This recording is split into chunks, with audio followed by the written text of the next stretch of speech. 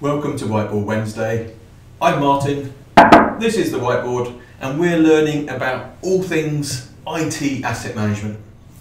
This week, inventory discovery. What do they mean? Why are they important?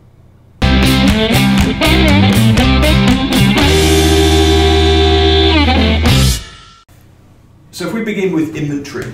Inventory is collecting the details about the assets in your environment, how they're configured, and how those devices or those assets change over time.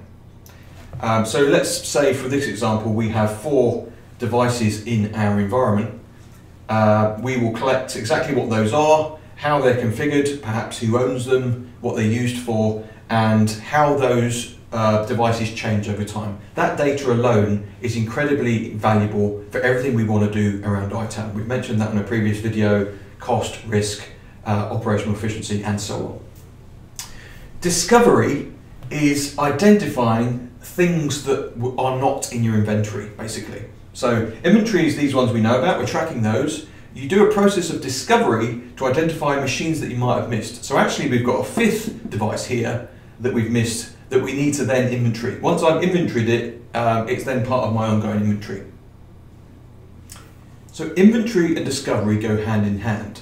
You need the inventory data to make smarter decisions, to save money, to reduce risk, but you also need discovery to make sure that all of this data is actually accurate. There's no point going back to your senior management team and reporting on what's going here if you've missed stuff. Or if an auditor comes in, they're going to do that process of discovery to make sure that you're managing everything, and you're going to have egg on your face if you've missed stuff.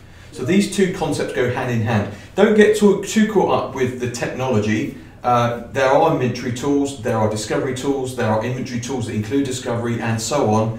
What's more important is the concept. How am I going to collect ongoing data about my environment, and how am I going to see the things that I've missed as a fail-safe to make sure my data is accurate?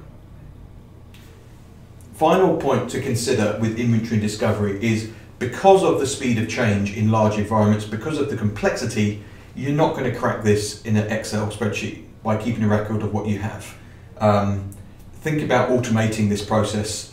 So every time you discover something, it automatically goes into the database, and when this data is stale, it gets removed, and so on. You need to automate this to keep up. Keeping this in a spreadsheet is not going to work.